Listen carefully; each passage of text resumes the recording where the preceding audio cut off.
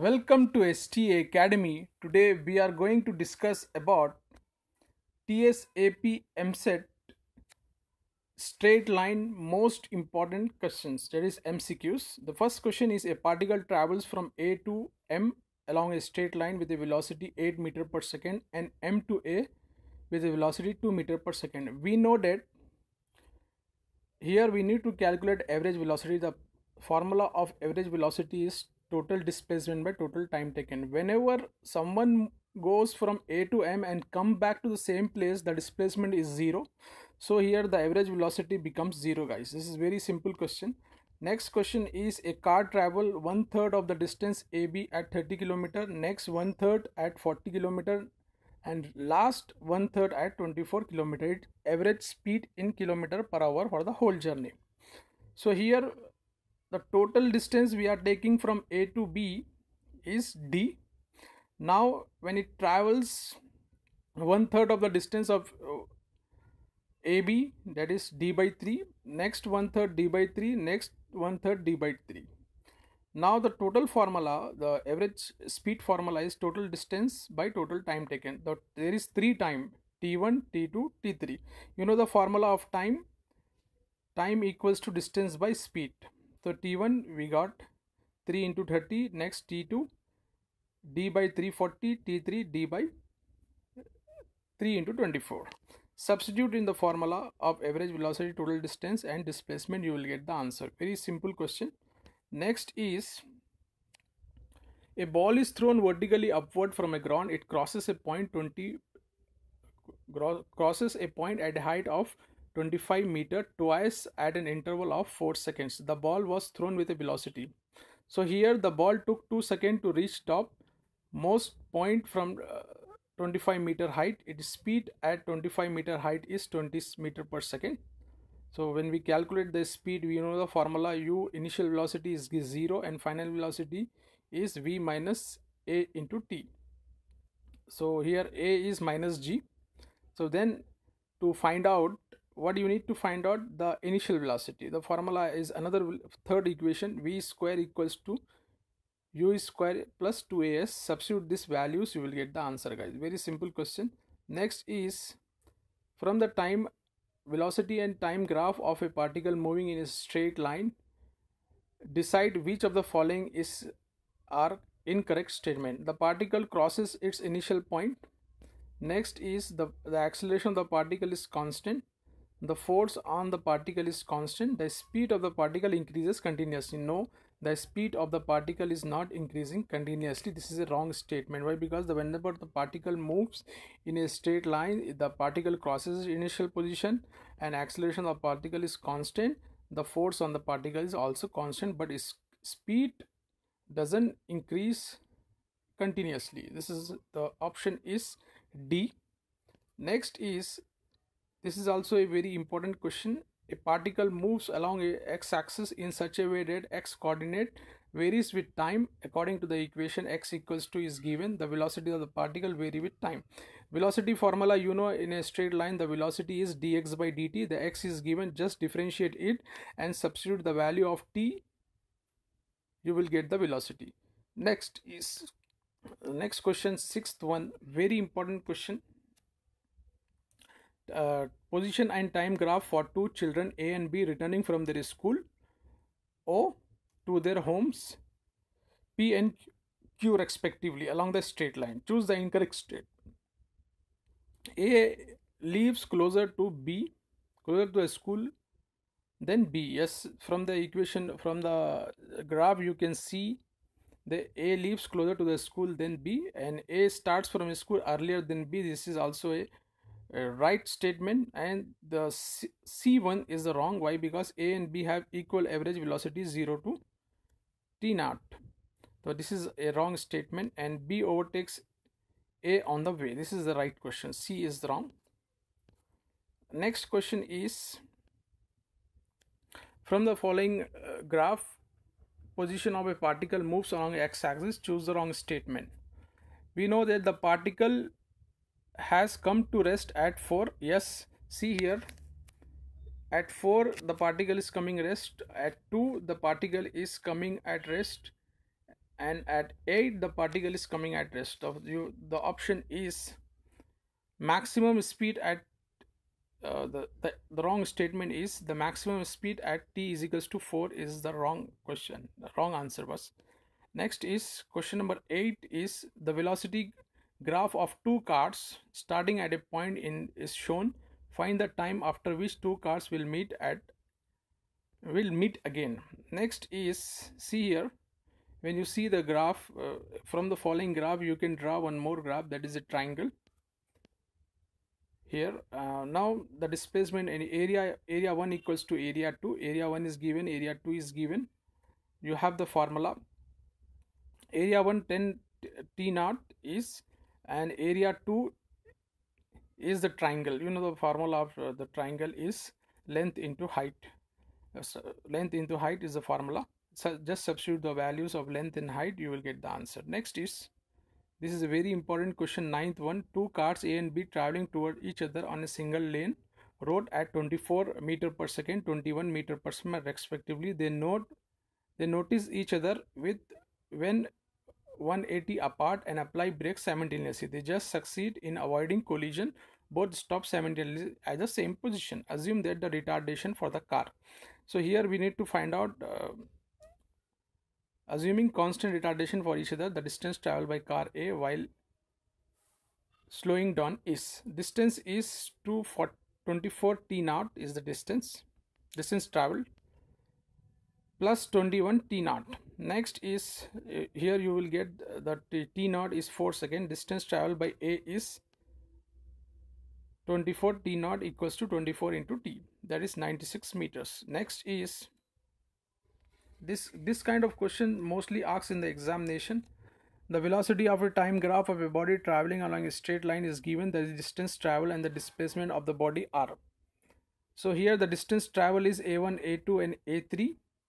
Displacement is a1 is there, a1 minus a2 plus a3. So calculate the distance traveled. First is the triangle. Distance travel, you know the formula of distance travel, that is, one is trapezium formula, also you know. Substitute the trapezium formula, triangle formula, you will get the answer.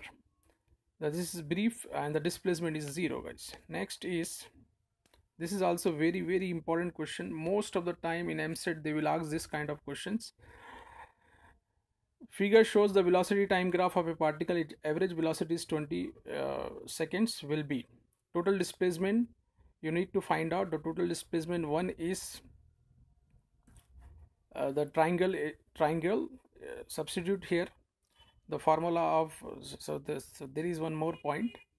Average velocity, total displacement by total time taken. The total time taken is 20 seconds and total displacement is, from its average velocity in 20 seconds is, the total displacement is, means here if you see the total displacement, this is a trapezium. You know the formula of trapezium, half length of the upper diagonal plus length of the lower diagonal into height. This is the formula of trapezium, half length of the upper diagonal plus length of the lower diagonal. Length of the upper diagonal is 10 and length of the lower diagonal is 20 and height is 5. Just substitute there, you will get the displacement sub 75 divided by total time taken is 20 seconds. Next is, this is a very important question. A particle passes from A to B which are 90 meter apart. It covers 6 seconds to cover the distance with uniform acceleration. Velocity of the particle when it passes through B point in 20 seconds. What is its initial velocity at A? You know the formula, S is equals to ut plus half at squared. This is a formula. Substitute those formula. You first find out the acceleration. You know the formula of acceleration. Substitute there, you will get the answer of acceleration. Just substitute that in v minus at, you will get the answer for initial velocity. Next is, this is also a very important question. Two balls x and y are thrown from the top of the tower in vertical upward and vertical downward with same speed. If the time taken by them to reach the ground is 6 seconds and 12 seconds respectively, then the height of the tower and the initial speed of the ball is. So here initial velocity, if you see the initial velocity, what is its initial velocity? it has given from the information provided, we can conclude the ball thrown upward will return to the tower to the top of the tower after 4 seconds. Next, initial velocity is 20 meter per second. You got the initial velocity. Next, displacement formula is s is equals to ut plus half at square. You will get the answer. This is the height you need to find out. The initial velocity is 20 meter per second. Height is 60 meters. Next is, this is another very important question. A thief is running away on a straight road in a jeep moving with 9 meter per second.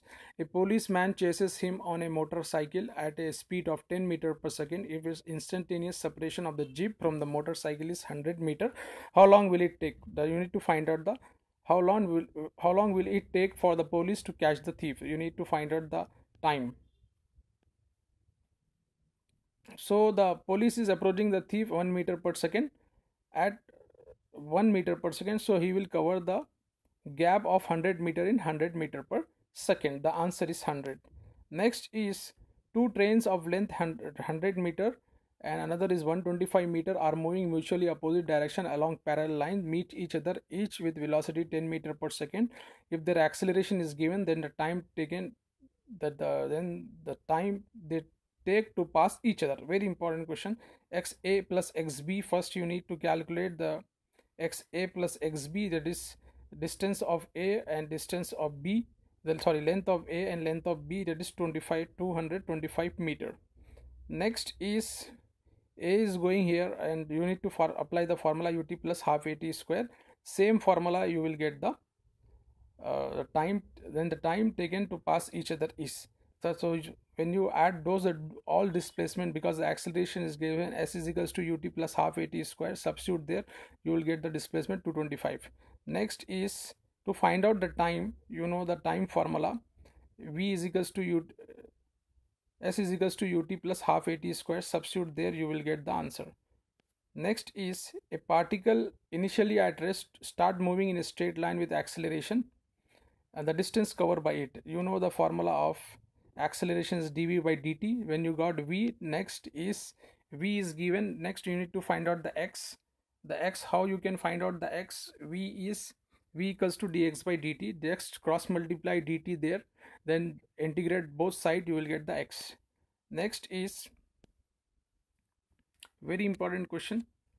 A rocket is fired upward from the earth's surface such that it has acceleration, and if after 5 seconds its engine is switched off, the maximum height of the rocket from the earth's surface. This is a very important formula. Here you need to use, why? Because here the acceleration is given, time is given, g is also given. Use the formula s is equals to ut plus half at square, you will get s. Again v square minus u square is given, again you will find the s.